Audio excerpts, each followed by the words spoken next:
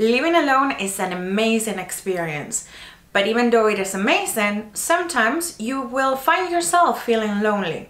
Here are 3 tips on what to do when you are feeling lonely.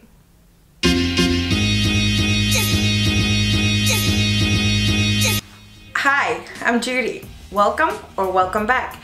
If you're new to this channel, don't forget to subscribe. I post videos every week. So when you're feeling lonely, it's very easy to go into this frenzy. So I am going to ask you to stop right there, take a step back and think that the truth is that you are not alone. Let me tell you a story. One day I was on the phone and I was feeling very low. So I was talking to my mom and I said this thing, and I think it was the funniest thing ever. It's like, Mama, nobody loves me. As you can imagine, she was not really impressed, and her sarcastic response was, well, I guess my new name is Nobody.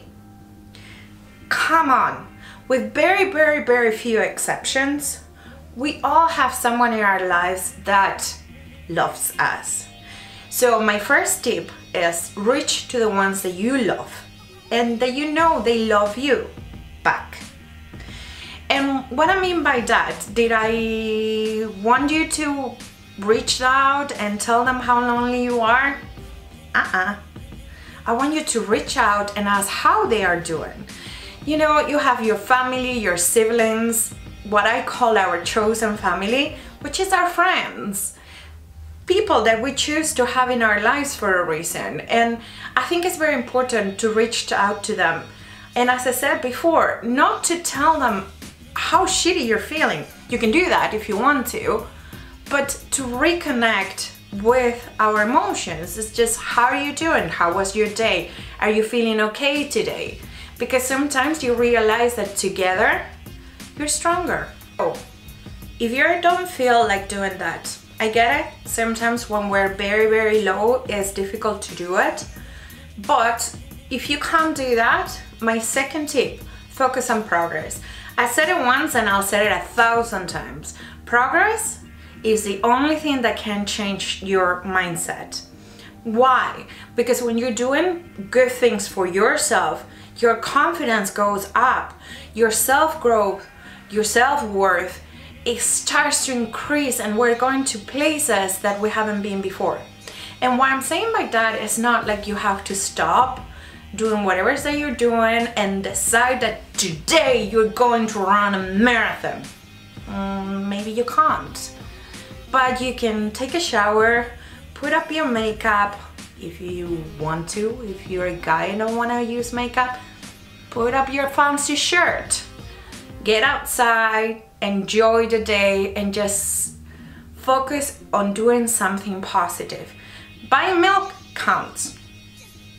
Going to the gym, walking through the park, anything that makes you feel like you have accomplished, even if it's a little bit today. And that takes me to tip number 3. Dedicate the day to yourself. I know what you're going to say, oh Judy, I'm not that important, blah blah blah. I don't care. When you dedicate the day to yourself, to the things that you really want to do, you tell your mind that you are important. And who is going to be more important to you than you? Think about it. You know, I pride myself on being great company. But what kind of a company I am if I'm not great company to myself? So for me, a hot cocoa, a nice book, candles, and a little bit of ambience can actually change my mood. Because even though I am alone in my apartment or in that coffee place or whatever it is that I am, I'm not completely alone because I do have myself. And that makes me feel strong inside. I am great company, and even though it's difficult to understand right now that you're feeling low, you are great company to yourself too. Don't put yourself down. Remember, you are important, and you are the most important person to yourself. So, what do you do when you're feeling lonely? How do you cope with it?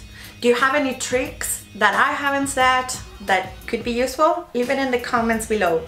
And you know how this goes. If you like this video, please make sure that you like it, share it with your friends, comment, subscribe if you haven't already, and if not, I'll see you next week. Bye bye.